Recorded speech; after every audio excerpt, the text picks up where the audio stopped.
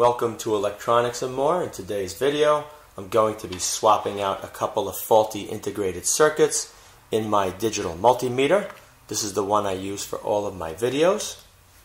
I'll be using this Model 898D SMD hot air rework station, and it's also a soldering station.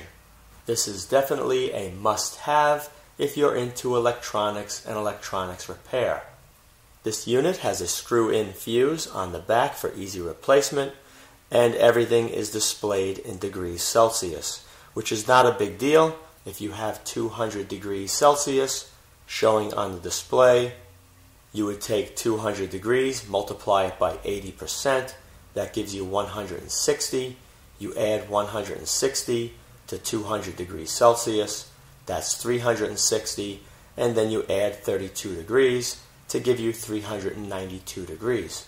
So it's very simple to convert. Multiply by 0.80, and then you add 32 degrees to get Fahrenheit. The maximum temperature of this hot air unit is 450 degrees Celsius, which is a little under 800 degrees. And the maximum temperature of the soldering iron, let's turn that on. It's now heating up, degrees Celsius.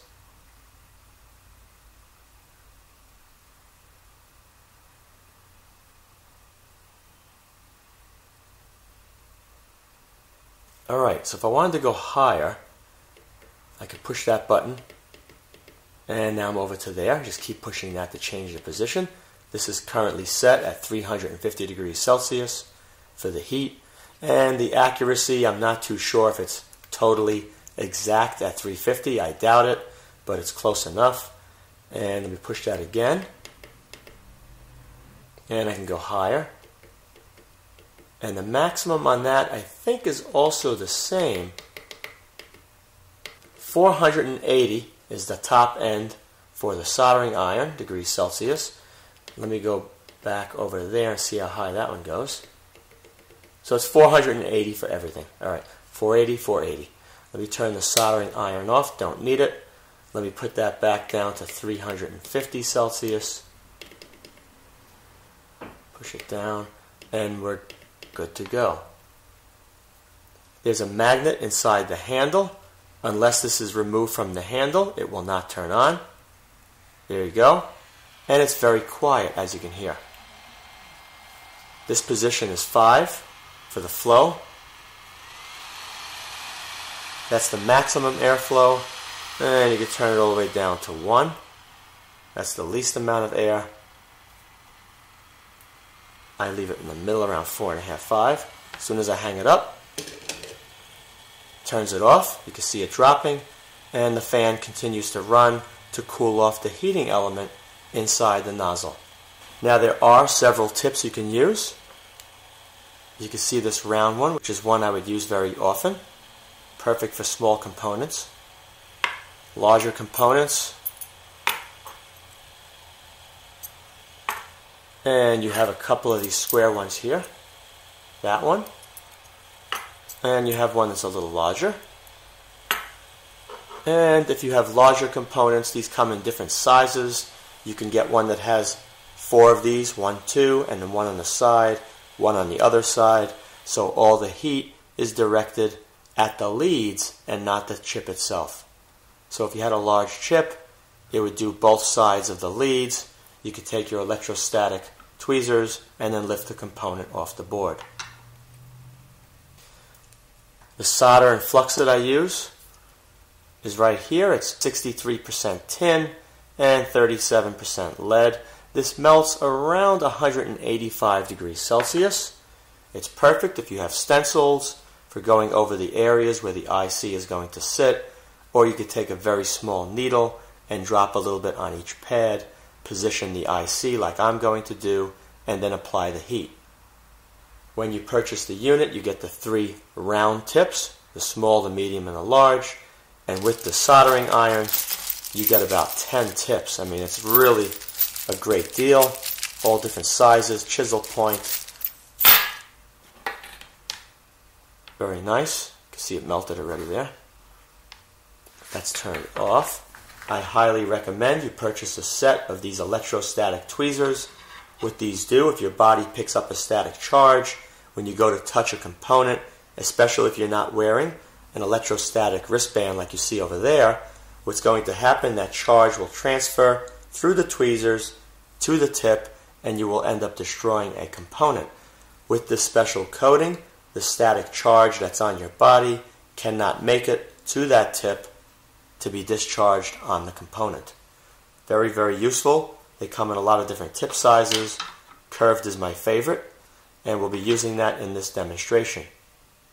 Good idea to have an eye loop. You can also purchase one that you can wear on your head. And to be extra safe, you could purchase a wristband like you see here. There's a resistor between 1 and 10 megohms between this connection here and this clamp. You could put this on your wrist, connect it to the negative of the circuit with the battery disconnected, chassis ground if you're working on a large television, or you can also take this and connect it to a grounded metal object close by to where you're working. Straps like this are very inexpensive to purchase. You can find them just about anywhere online. Now to get started, a while back I ended up damaging my good tester. This is the WaveTech 27XT. One of the components over here, I was testing a circuit which had high frequency and high voltage, and it was a little too high. Ended up frying this component. I traced it back to that component, and I did swap that one out, and it eliminated the problem that I had. But I did discover another problem that was caused as a result of the high voltage. This component I did by hand. I'm going to give you a close-up in a minute of that component. To do it, I took very small cutters, cut away all the leads one by one, took tweezers, lifted it off the board, and then using a soldering iron, I desoldered all the leads, cleaned all the pads. Using my flux pen, I put flux on all the pads, positioned the IC, and then I soldered it back in. Let me give you a closer look at that one.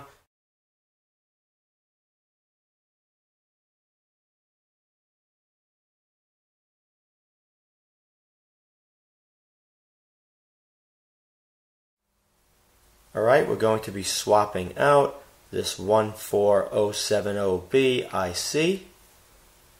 That's a CMOS SSI quad exclusive OR and NOR gate.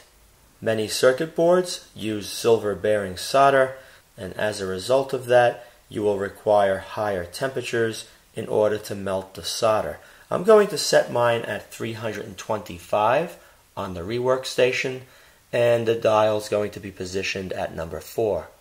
This is the tip I'll be using. It's the smallest one I have, right there.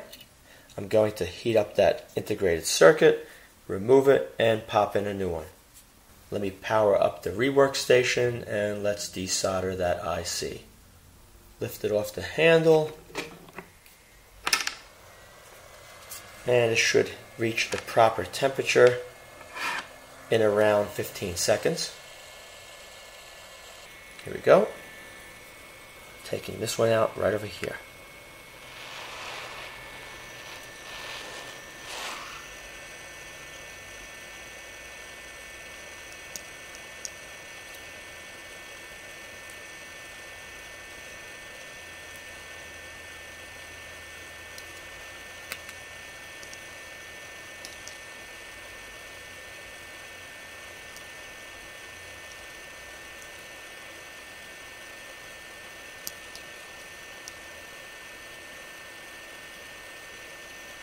And there we go. Let me put this back in the cradle. And it will continue to run until the heating elements cool down and then turn off. As you can see, the board is not damaged from the heat. Everything came out beautiful.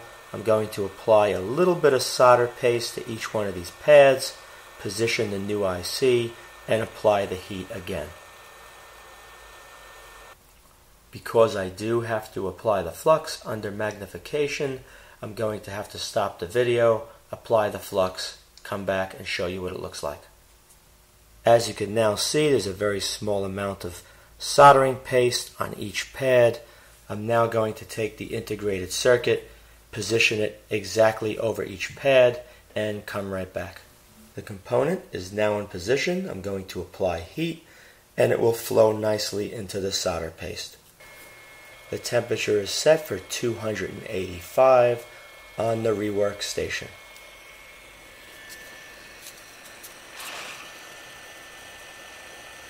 Up and down each side, and you'll see exactly when the solder starts to flow. There it goes.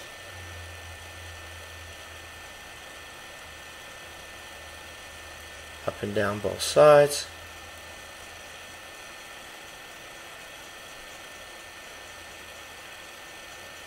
And that's it.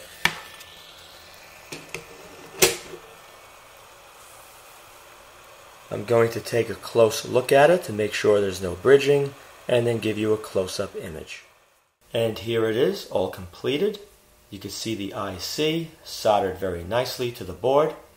If you enjoyed this video, please rate it a thumbs up, subscribe, and post links to this video on other websites and blogs. Also be sure to check out my video playlists as well. Thank you very much for watching.